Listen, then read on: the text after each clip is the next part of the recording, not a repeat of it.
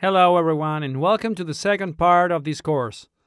Here we will start working into the course itself, and since we're starting out from an already finished model and we're just going to color it and get the UV maps and emission map in order to work on it, I want to make a small parenthesis and explain briefly the use of the polygroups, because polygroups are a concept that we'll have to know and use in order for this to work, okay?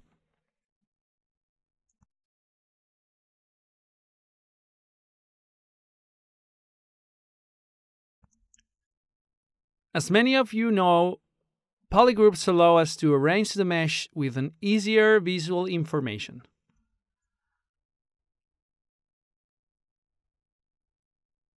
In a way, what polygroups do is allow us to handle an object separately despite having an adjacent mesh.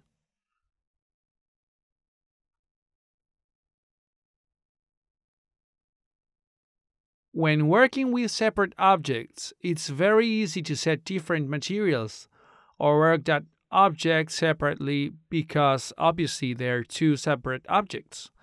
But when we want to have just an object and work that object with different materials, for example, it's more complicated.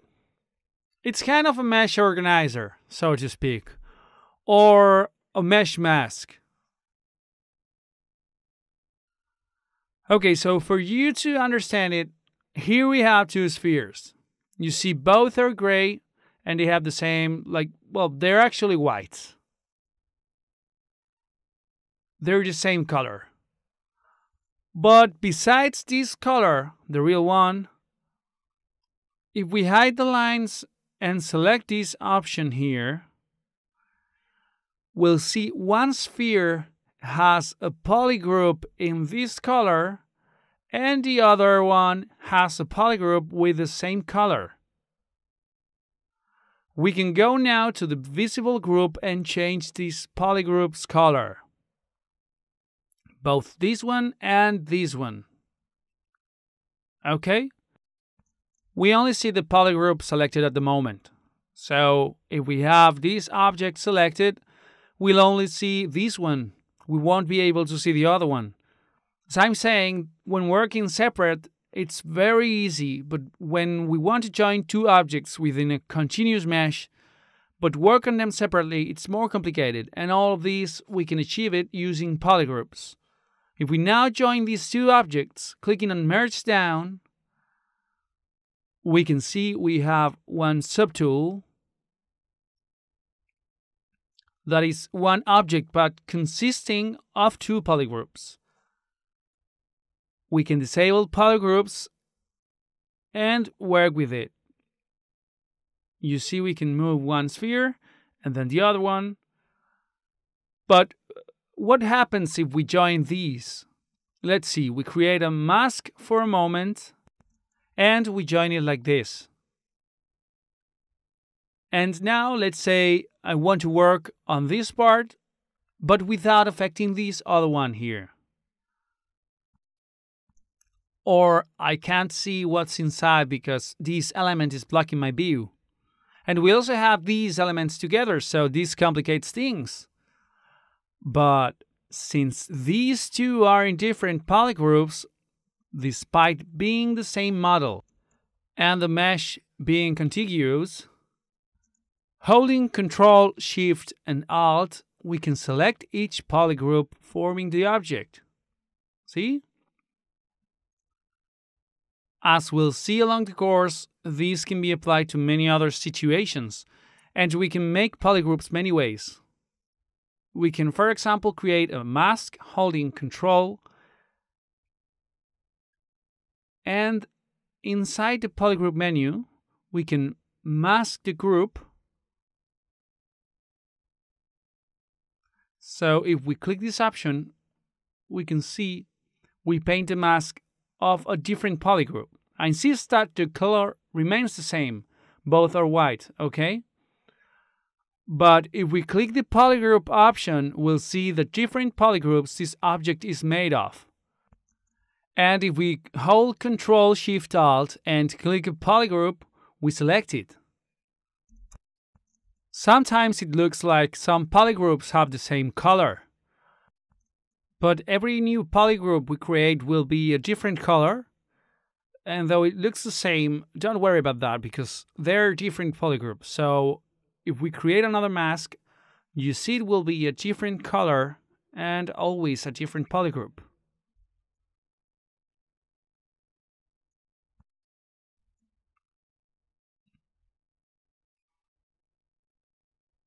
Alright, now that we understand this concept, we can open the file provided with the course.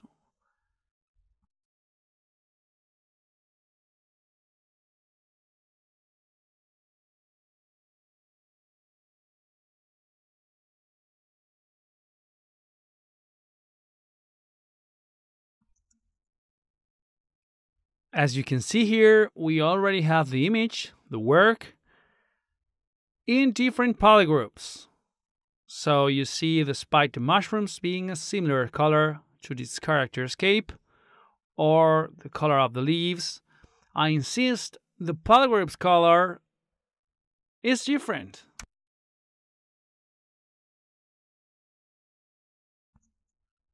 So if I use Ctrl-Shift-Alt on the mushrooms, only the mushrooms are selected.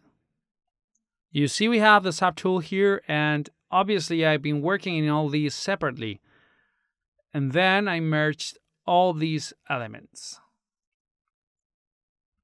Another important thing when merging elements is, well, I'm going to hide this work for a moment.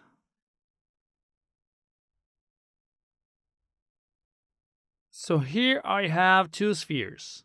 And as I was saying, another important thing when merging objects, so we don't lose subdivision levels or have problems, is that when merging them, we have to make sure they have the same level of subdivision. For example, if this sphere has 4 subdivision levels, we make sure that the one below it has also 4 subdivision levels. This way, if we merge down both, you'll see they keep the 4 subdivision levels.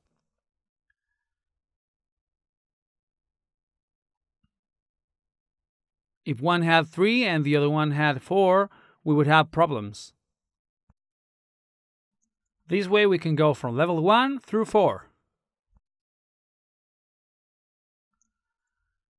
As I was saying, I worked this model part by part.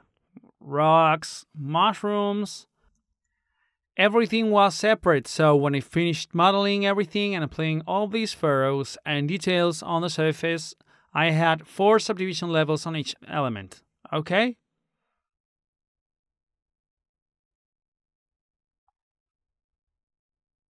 The leaves, the tree, any element. So I clicked on Merge Down in order to join everything in a unique piece.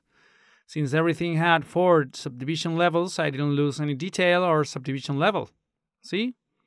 Notice here on level 1 that all this scene is optimized enough so it has 55,000 polygons. It's a quite important quantity. Try especially when we make models consisting of only one subtool, I mean scenes like this one grouped in one subtool, not to exceed the minimum subdivision level. If we get to 80,000 or 100,000 polygons, we probably won't be able to work. So always, as a rule, the less the better. I did it in one object because it will be easier to work with later. If we had many objects, it would be a bit more messy. With just one object, we will get just one color texture, one emitter texture, and we will work on everything from one texture. Though, of course, a good way to do it would be separately, but it would take us quite more time, alright? As you see, the minimum subdivision level is 55,000, and if we take it to the maximum, we get 3.5 million polygons. So be careful, because depending on the PC you have, it can slow down a bit. So if it does, you can always take it one subdivision level down and press delete higher, so 3 becomes the highest subdivision level. Alright? In this case, with 3.5 million, it's fine. Since I worked the elements separately, I was careful enough to keep a different polygroup for each element. This way, for example, rocks are only one polygroup, then sand is a different polygroup, water is a different polygroup. Notice that each element, excepting for example the leaves that are together, in order for all of these in a 100% elaborate way, we would have to go selecting each leaf and painting it as a different polygroup. And the same in order to unfold the textures as best as possible. We will have to work harder on all of these, okay? But since we're going to be applying flat colors without any texture, we don't care about this because we'll get the power of the scene through illuminating these emitters we have around here. Like these fireflies we have around here. And, for example, the lantern. There's the key to make a more powerful scene. We won't work on the color too much. It will be very simple. And as I'm saying, we'll get the lights through the materials. Alright, so if we hold Ctrl-Shift-Alt, as you know, we select each item separately. And clicking here, we activate polygroups. See? Notice we have the eyeballs separate even. It will also help us paint with different colors and choose each part. I mean, if we want to paint, for example, the rocks one color and the trees a different color, or leaves, or any other element, all right?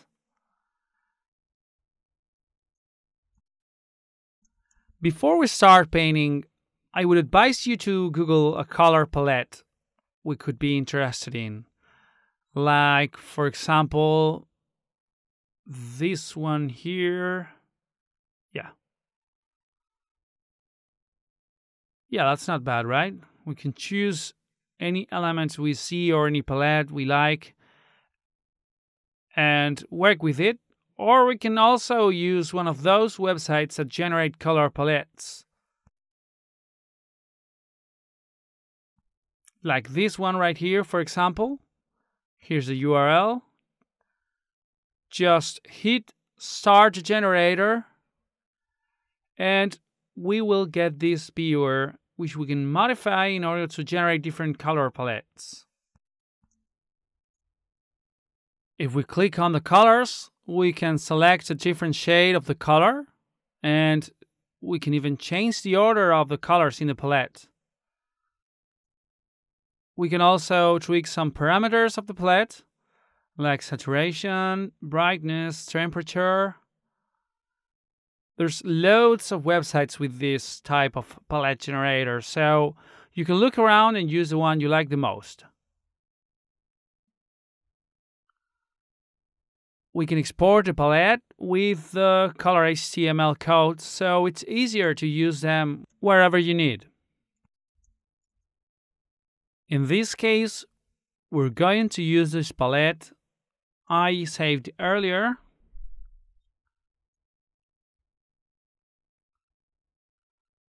Let's see. There it is. So we'll work with this palette. So we just have to open it on Photoshop and use the eyedropper tool to identify the colors parameters and write them down. If you have a second screen, it's easier because you can move the panel to the other screen and we can copy the numbers at once. I'm going to do it like this, but if you have pen and paper, you can write them down.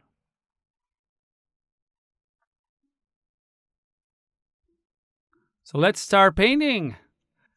As I said, it's going to be a very easy task, and in order to do it, we're going to use the polygroups because we have everything grouped.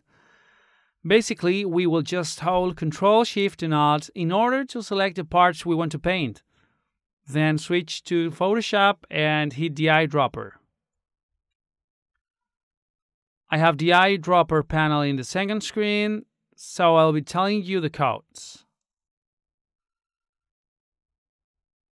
We click Color in ZBrush and we enter the values of the color. In this case, it's red 142, hit Enter. Green 191, hit Enter to jump to the next field. And blue 180, Enter. And we get this color. Then just hit Fill Object to paint the material with this color. As you know, we can paint only the color, or we can change the material. This is the material. Material and color are two different things. So we can choose a different material and we can paint only the material, selecting M up here and selecting Fill Object. Now, as you see, we just painted the object with a different material. This is irrelevant right now since we'll boost the real power of the scene later on.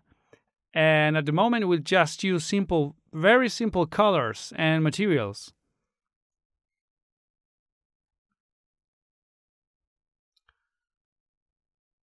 So let's select this one here, Matscap Skin 5, and choose mRGB in order to paint both material and color. Then hit Fill Object and Ctrl Shift Alt and the selected. Now let's paint this other part here. So Ctrl Shift Alt, select it, switch to Photoshop and choose the color. This one right here. You can slightly modify the colors if you'd like some kind of variation in the chromatic range. Hit OK now. And let's copy these codes back to ZBrush. Hit Color and enter 224 for red, 218 for green, and 185 for blue. Then hit Fill Object. We have mRGB color enabled, so we keep painting both material and color. All right. We'll do the same with each element. So you can choose the colors you like, take a different color palette as a reference. You're completely free. It really doesn't matter that much because it'll be a very nocturnal scene, though we can get a daylight scene too. But mainly it will be a night scene where basically colors won't be seen much. And what will provide most of the color will be the light the materials themselves emit. So don't worry too much about the color, and why not? You can experiment with different colors. Let's select the rocks now. For example, they could be this color. So again, hit Color and set red to 96, green to 78, and blue to 83. Now hit Fill Object. You realize little by little we're painting the scene. Let's click File and save our work so far.